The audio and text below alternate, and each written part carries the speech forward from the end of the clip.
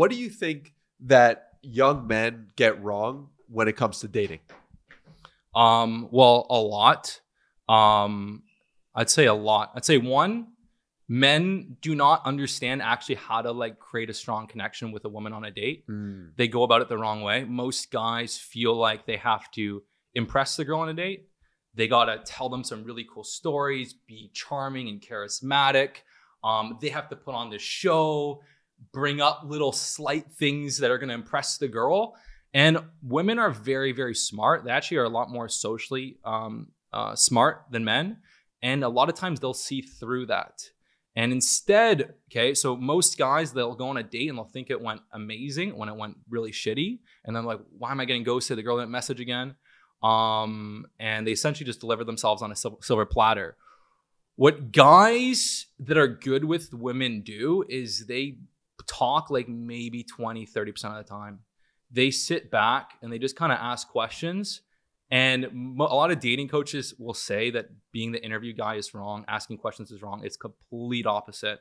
They do not know what they're talking about. Sure, if you go and approach a girl in a club and you're asking her questions, it's not going to go over very well. But if you have a girl on a date and she's interested in you, the only thing you're there to do is to learn as much about her, get her talking, get her opening up, get her sharing stuff that she feels like, oh my God, I've been on, 10 dates in the last year and no one's known this much about me.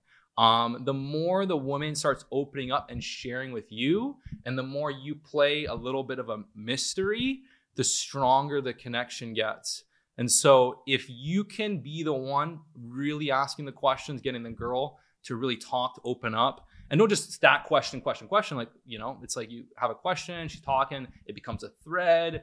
And then the other thing that, most guys do on dates when the girl's really freaking hot and they're like, oh my God, this girl's freaking beautiful. They kind of become a bit reactive and they let the girl kind of hold the frame and they kind of react. And so the girl says, this, and then, she creates this hoop and then you start talking, okay, oh yeah, this is my job. This is what I do. I don't do any of that. Okay. Most often if I go on a date, most times the woman will really be in her feminine because of my energy. She'll be a bit more soft and reactive and giggly. But sometimes, if a girl's just kind of has a bit of a harsh energy and wants to test, I will take over the frame and I'll ask her some question. And then sometimes she'll try and throw it back at me and I'll just stop like, hey, 1 second, like, I'll order a drink and I'll keep breaking it down, right? I'll keep kind of creating these little micro breaks that force her to enter my frame, because women, like the natural dynamic between men and women is for the man to lead. Okay, when a woman is leading, okay, they don't get attracted. They don't like it. A lot of women, sometimes they have to lead. They have no choice but to lead because their guy doesn't know how to lead effectively. He's not taking action. He's not assertive. He doesn't have strong boundaries. He doesn't have the skill set to really let the woman just be able to relax and follow, because that's the natural accordance. And it doesn't have to be like that all the time. But in general, the man is leading, right? And so you want to be in a position where, you can hold the frame. Why have men become more feminine and women become more masculine over the past 30 years in our lifetimes? Well, there's probably many different reasons, and I haven't really put together a thesis on this, but I can say there's probably different reasons. I'd say a lot of men are growing up in single homes with a single mom. I mean, I know I grew up in, my father passed away when I was 11. And so pretty much 12 on, I didn't really have a father role model, and I had to figure this stuff out completely on my own.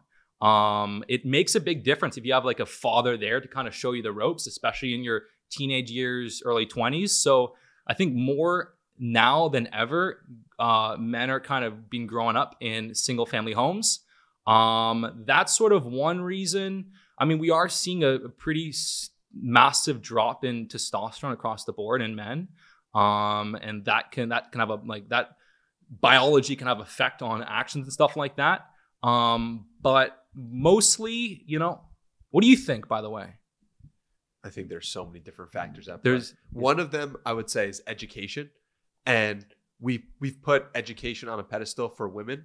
And so women become more and more educated, and thus it is leading to a society where women are outpacing men in education, but now they're seeking for there's well, you know what I will say, I'm pretty sure as far as the research I've seen, women in like their late 20s, early 30s are outperforming men in their late 20s, early 30s in the job market. Yeah. That's true for the majority. I mean, at the very top echelon of success, I believe you do see more men in still outperforming.